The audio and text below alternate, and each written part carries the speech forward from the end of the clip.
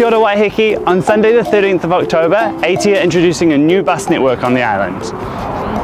So in the coming years, Waiheke population is expected to grow. A lot of people moving on the island. There's a lot of houses are getting built on the island. So that's why we need a new bus network so people can rely on it.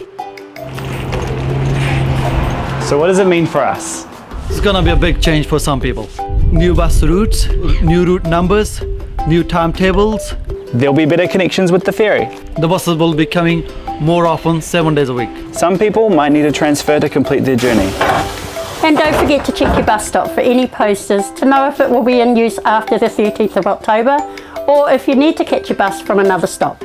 To plan your new journey, visit AT.govt.nz/NewNetworkWaiheke. So get on board, Waiheke. Ka rere ngā pahi a te 13 o Okitopa. Ka rere koe.